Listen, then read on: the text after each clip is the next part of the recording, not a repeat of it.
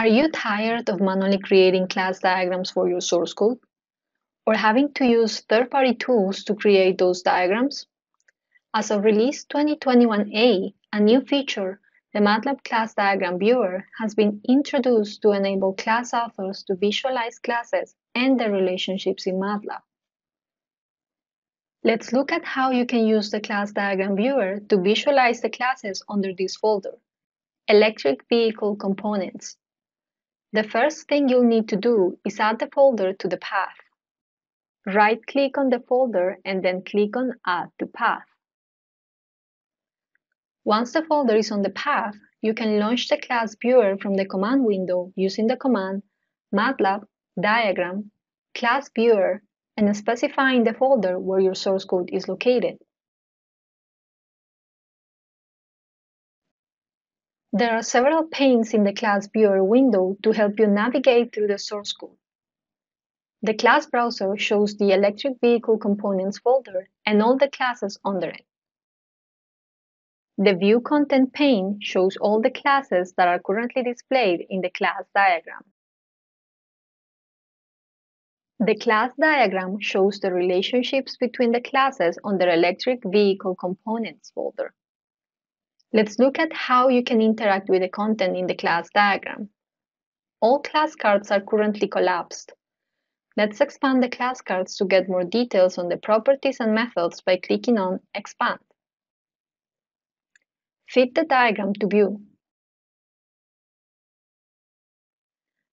Now you can see the list of class properties and methods in the diagram. You can zoom into the diagram to focus on a specific group of classes. You can use pan mode to move through the diagram window.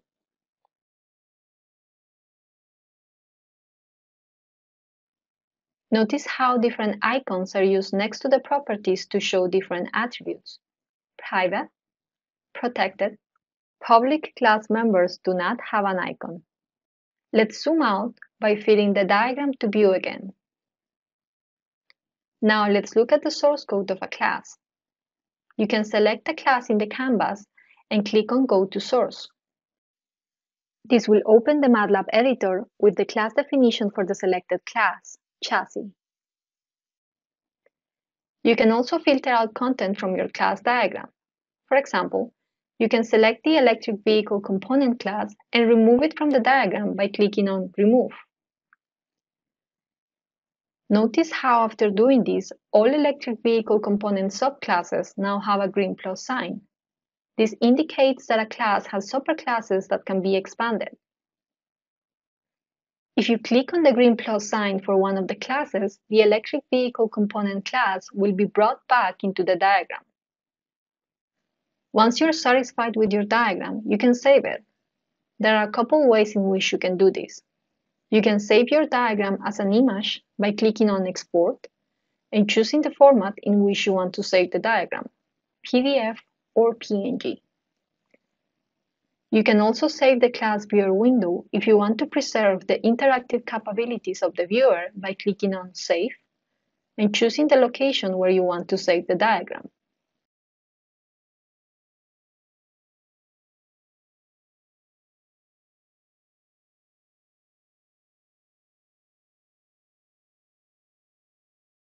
You'll see a new file under Electric Vehicle Components folder, evclassdiagram.ml.x.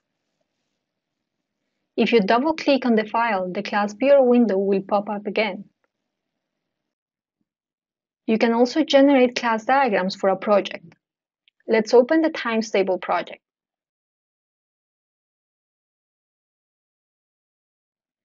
Once the project is open, you can launch the class diagram viewer by going into the project's toolstrip and clicking on Class Diagram.